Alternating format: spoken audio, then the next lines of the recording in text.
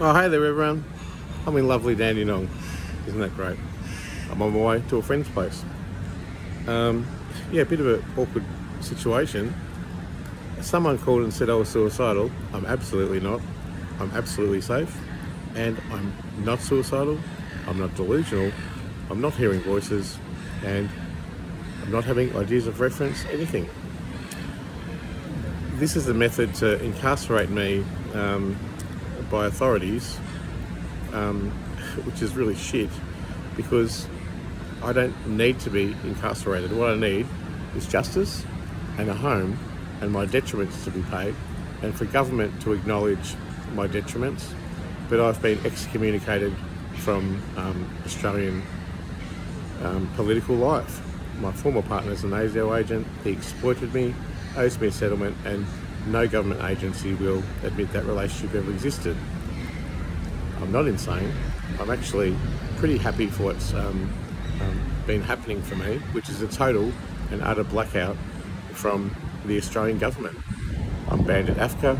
The Australian Human Rights Commission won't investigate my human rights abuses. I've lost every settlement that was due to me over 20 years, worth millions of dollars. And now the NDIS has failed to look after me, and I have no home. So it's a difficult situation. And now they've literally robbed me blind, denied my human rights, denied me legal agency, they've destroyed my business, and they've absolutely destroyed everything about my character and my reputation. I'm a doctor of philosophy. I'm not incapable, I'm actually really capable. But I've been difficult to get ahead with all of these systemic and political blocks in the way. I don't want to go to hospital. I'm actually quite fine, and I'm going to hit the frog and toad. I've already called them and said I'm fine, but as soon as I call them, they'll say, oh, we want you to come into hospital, and then they'll put an order in if I don't. So I've called them, I've let them know I'm fine. I'm just waiting for confirmation that they've received that I'm okay. Maybe you can share this video with them. And until then, I guess I'm on the run as an innocent fugitive and a political prisoner who's been excommunicated by the Australian government. It's really sad. My family and friends have forsaken me, and I've got no one to call. So I do have some people to call. Thank God for the internet. Anyway, look, it's Rich. I'm okay. Tass, can you look after my dog while I'm gone? And Ibrahim, it's not okay that you've moved me on from the house on Friday. I need an insurance that I'm not going to be incarcerated as a political prisoner, and I need a guarantee that I'm going to have a safe place to stay, because my former partner, having been done for $1 million embezzlement, is now threatening to kill me and my dog. And I can't go to police, I can't be a whistleblower, and I can't get a lawyer.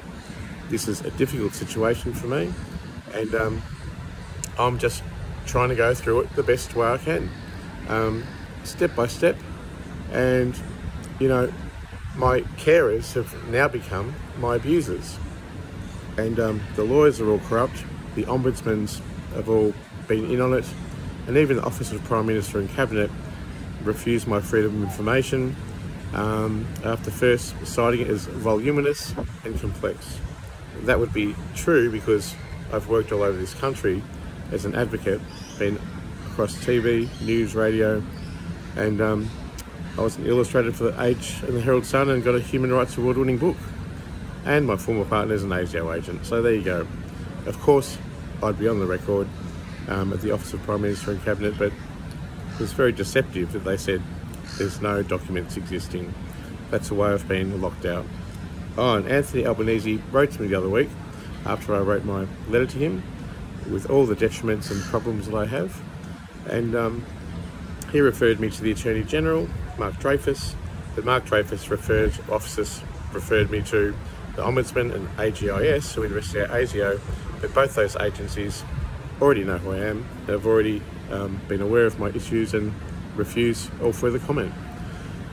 It's hard being blocked out of the Australian government as scapegoat, and it's really quite difficult to find someone who understands, because people have prejudice and they they're ashamed of me or they have shame for me. But really all this is not my shame to embody. I'm actually a good person, I'm misunderstood, and I just want to live free from hospital and free from oppression. And it's hard to hide from authorities or your carers when your carers and the police are also your abusers. It's difficult for me, so if you can help, I'd appreciate you could PAYID me, that'd be good. 0451 804410. Or you can send me an email on richarddrawstuff@gmail.com. I'd like some support, I'd like someone to have a drink with, I'd like a hug and a cup of tea. That's care. It's not incarcerating you in a hospital with bad food, mind-numbing medication, which I don't want or need, and it's just a situation of them framing me as a political prisoner. It's not fair, it's not equitable, and it abuses my human rights.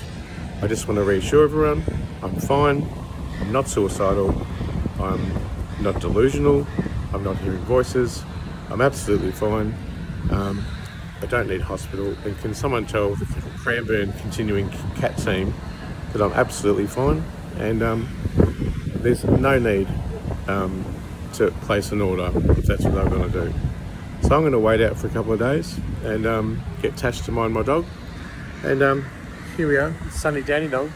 It's a gorgeous place. Just so you know I'm here and on the road. And travel well everyone. And yeah, see you around. Bye.